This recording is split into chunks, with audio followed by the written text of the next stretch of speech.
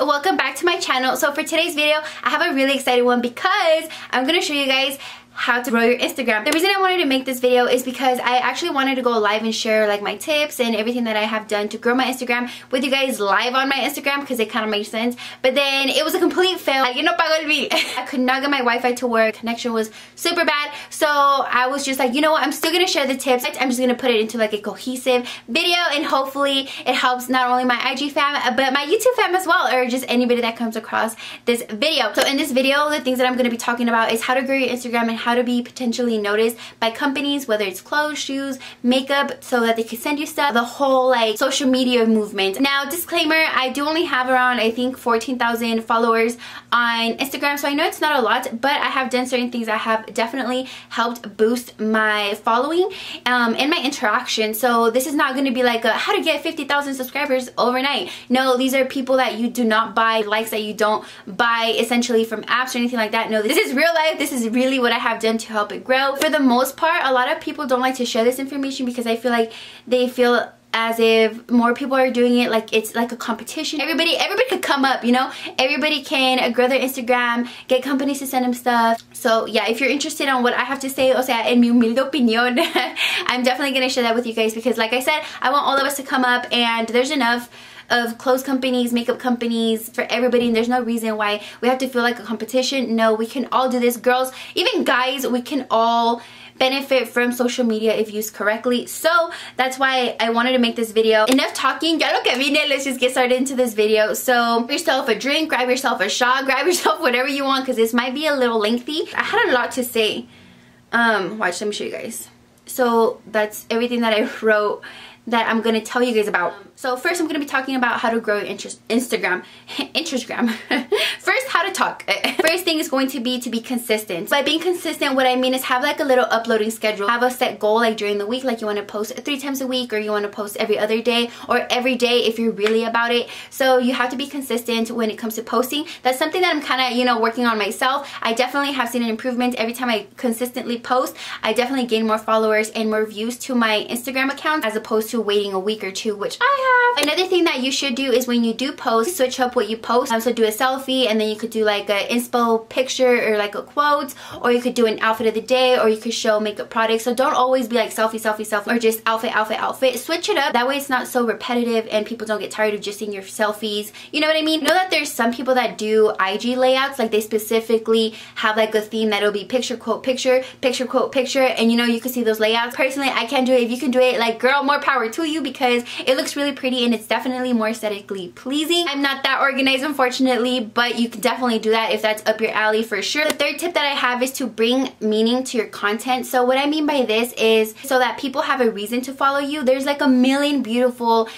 banging body girls or guys on Instagram, so why would people choose you to follow? Are you going to be showing off your style? Are you going to be showing off your makeup? Are you going to be showing off like food, recipe, workout videos, whatever you want to do, just bring content to it. For example, if you're going to do makeup, post the products that you use so that people, if they like something, they can get it. So now you're bringing meaning to your picture. Not only is it a pretty selfie, but now this girl can grab the same lipstick or use the same products that you use, or like your clothes, if you know, tell people where you get it, or the best sell or the best discount prices, whatever. Now there's a reason for them to follow you as opposed to these people that just post the pretty picture. Also, another big thing is to pick your content. This was a little confusing for me because my Instagram was first personal use, but now that it's become an actual, like, could actually make money off of this, people take it more seriously. Pick your content. Are you going to do makeup? Are you going to do outfits? Are you going to do a combination of the both? Pick your content and stick to it. Don't sway from it because then it gets a little confusing. It's kind of confusing for me sometimes because I want to post still like pictures of me and my son, but now in the way that I'll do that is if we're wearing cute clothes, then I'll post a picture of me and him. That way it still goes with my clothes theme. Same with you guys. If you have like a pet or I don't know, your cat that you're obsessed with, don't just make it be like outfit, outfit, makeup, and then a cat. You know what I mean? Make it cohesive. So maybe your cat inspired your makeup. Something like that to keep it still within the same vibe or the same theme of your Instagram account, because you'll have makeup, outfit, and then your baby. You know what I mean? So it gets a little confusing, but you want your Instagram account to be more like business, then definitely going off of your content, picking your content. Now what you want to do is make sure that you have quality content. So by this, I kind of narrowed it down to 4 things. So the first one being, make sure the background is nice. Second, make sure that the lighting is bomb. 3, make sure that the picture is aesthetically pleasing. This goes for makeup, this goes for shoes, this goes for your nails, this goes for your outfits. Make sure that it's just pretty and nice to look at. And 4, make sure you have good camera quality. iPhones are bomb, or if you're serious and you want to invest into a camera, do your research. So those 4 things will definitely bring quality into your pictures for your Instagram. So just to wrap up the beginning portion of what I just said, always be consistent, switch up your pictures so it's not as repetitive, pick your content, what are you going to focus on, and 4, bring quality content to your Instagram in hopes of getting noticed. Now I'm going to move into the whole tips and how to grow it and how to hopefully get noticed by companies. Assuming you have the first part down, now we're going to move to the second part. So the first tip that I have for you guys is when to actually post. Now post when you're normally on your phone. So when you wake up, during your lunch break, when you get off of school, off of work, or before bed. To me, those are the best times to post, so definitely stick around those schedules. When you're more likely to be on your phone is when I'm assuming other people are more likely to be on their phone, so therefore more people will see your pictures, hopefully like your pictures, and increase your following, because if certain people follow your pictures, you're more likely to come out in the recommended or in the search section of your Instagram, or at least those are the times that I mostly post around. Next tip that I have could have kind of went into your quality content is to have your pictures nicely edited. So if you guys want to know the apps that I use or the filters or how I just get the pictures, how I do them, it could definitely be a separate video because I don't want it to be too long. It's not important if you have good quality, but it is a tip to get it even better. So another big thing, and I know a lot of you guys know, tag your pictures to anything that is relevant to your pictures. So for example, tag the lipstick or the makeup that you're wearing, tag the store that your clothes is from, shoot, tag the accessories, tag your nail polish color, tag anything that is relevant to your picture. The more people you tag, more chance you have of them seeing your picture and hopefully liking your picture and your content and your Instagram and reaching out to you that way. So another big thing that I know you guys are aware, but I'm gonna reiterate, is to hashtag. Also, just like tagging, hashtag pretty much everything, again, that's relevant to you and or your picture. So if your picture you have an outfit, hashtag OOTD, hashtag cute outfit, hashtag inspo, hashtag basically everything, because people do look at hashtags to follow certain things on Instagram. A big example for me is nails. So when I don't have a color or something, I will go into Instagram, do hashtag nail inspo, and I will check everybody's Instagram account, and I end up following accounts that I like because, again, all because of a hashtag that led me to this person's account. So don't underestimate the hashtags. Hashtag anything, again, that is relevant to your picture or to you. For example, if it's just a selfie, you can hashtag whatever you want. Like, do you feel pretty? Hashtag pretty. Hashtag bomb as fuck. Hashtag lashes on fleek. Anything that is relevant to your picture or just you as well. Like, for example, I'm Mexican, hashtag Latina, hashtag Mexicana, hashtag de Zacatecas. You know, everything that is relevant to you or your picture, because you don't want to hashtag because it's popular. Kim Kardashian, they're gonna go to your picture and they're gonna be like, who the fuck? If you just want to gain followers by hashtagging other things, I don't think that's fair. Again, this is a gain real people on Instagram type of thing, so definitely don't smooch your buy off of other people. I don't agree with that. So even if it takes you a little bit longer, these are people that are actually going to follow you, and you want these kind of people because they're more likely to interact with you. You don't want people that are just going to just find you randomly and have no idea who you are. Going back to how to get noticed or discovered by brands or stores or makeup, whatever in this realm that I'm talking about, is to buy and actually be a customer of this store, you know? So if you want to get noticed by, for example, OOTD Fash, buy from this store, even if it's one shirt, one pants, one skirt, whatever, buy from them, wear it as best as you can or as cute as you can, tag them, and hopefully they'll see your picture and like it. If you put what we said at the beginning,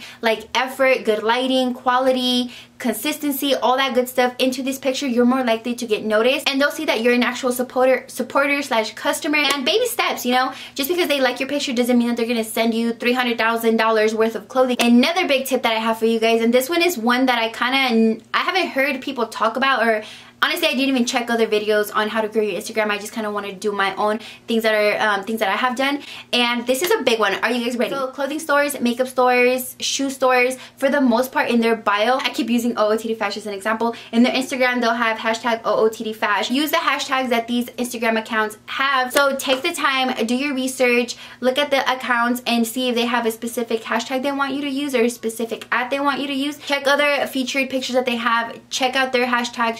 Check out their ads, incorporate the two into your captions, and that is definitely a good way for them to reach out to you or find you or just discover your account in general. Also, bear in mind that you can do ads and hashtags in your IG stories as well. So all of this is relevant to not only your actual layout, but your IG story as well. So let me wrap this up again. So let's just say you have the beginning part done. Let's just say you use all my tips and my tricks to hopefully get noticed by other companies and boost your following and all that stuff. Now let's get realistic and let's see, like, I guess the business side or the reality of Instagram and social media, I guess, in general. I do not want to discourage you guys by any means, but the reality of this social media life is that numbers are important to an extent. So I use that so freaking, what is the word? Freely? I want to say people that have more followers are definitely more likely to get noticed by more companies and or bigger companies. But good news is that it is a numbers game. So smaller companies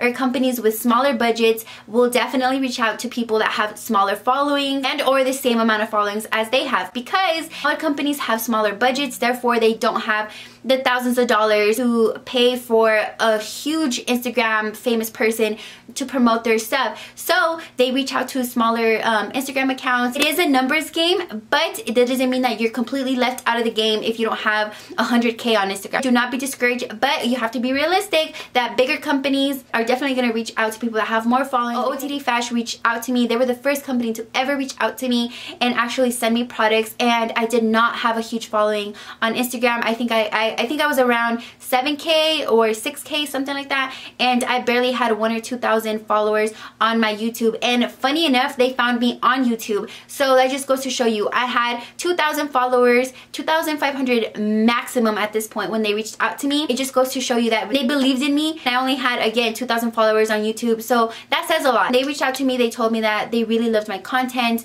and my personality and the effort that I put into making my outfits cute. That's what they liked and that's what they needed, because it kind of went along with their content. The fact that they said that to me really motivated me, and it stuck with me, and that's why OOTD Fashion will always have a special place in my heart. Hope that gives you guys a little bit of inspiration, so to not get discouraged with numbers. It is a numbers game, but not to everybody. With that being said, put time and effort into your pictures, and a company will want you to do that for their stuff. Perfect example of what I'm talking about into taking time and effort into your post. For example, when Anastasia sends an Instagram account or this Instagram person, the person showcases, for example, a palette. You see bomb lighting because you could see every color when the palette is open. They have music playing in the background. They do the slow-mo so you get a good idea of what the product is, and that is it. They're putting effort into making this product look bomb, so of course they're going to keep sending them stuff because they see that they take the time to showcase their product. Somebody sends you a lipstick and you just holding it up and you see your plain ass background in the back. There's no music playing. It's just awkwardly there. You just at the store. You don't do any